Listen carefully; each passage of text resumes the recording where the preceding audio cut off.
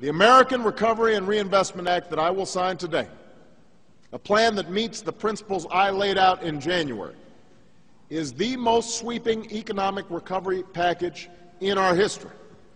And what makes this recovery plan so important is not just that it will create or save 3.5 million jobs over the next 2 years.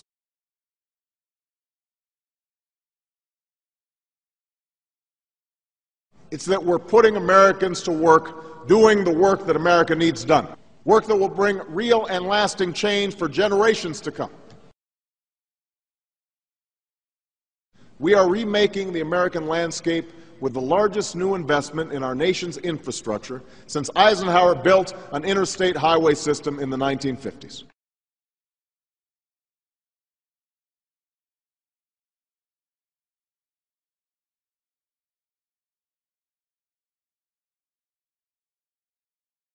Construction workers who've been jobless since the housing boom went bust, let's put them back to work rebuilding America.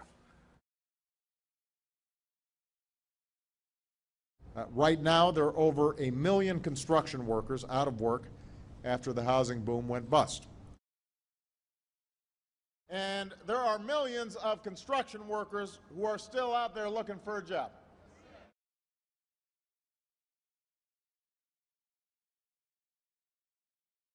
And that's why I sent Congress the American Jobs Act 10 days ago.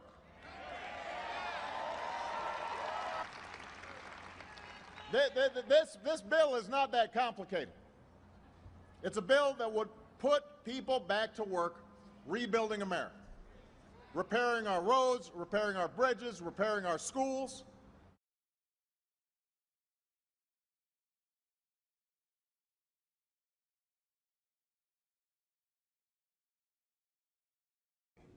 But our long-term economic growth demands that we tame our burgeoning federal deficit.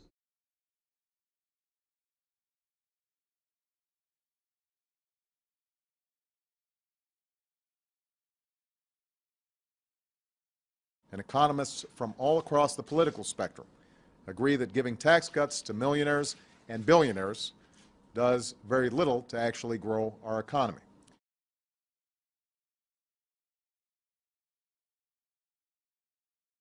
What we're talking about under a balanced approach is asking Americans whose incomes have gone up the most over the last decade, millionaires and billionaires,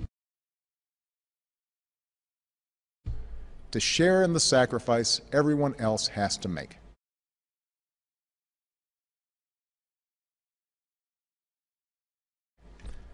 And I think these patriotic Americans are willing to pitch in.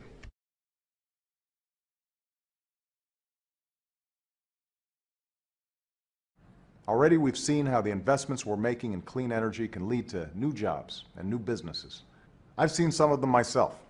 Small businesses that are making the most of solar and wind power and energy-efficient technologies. Now, I don't have any problem with any company or industry being rewarded for their success. The incentive of healthy profits is what fuels entrepreneurialism and helps drive our economy forward.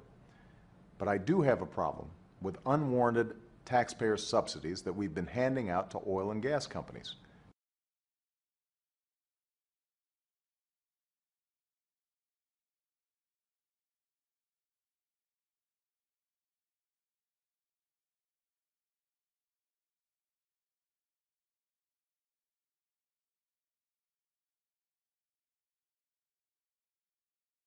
When oil companies are making huge profits already, and you're struggling at the pump, and we're scouring the federal budget for spending we can afford to do without, these tax giveaways aren't right.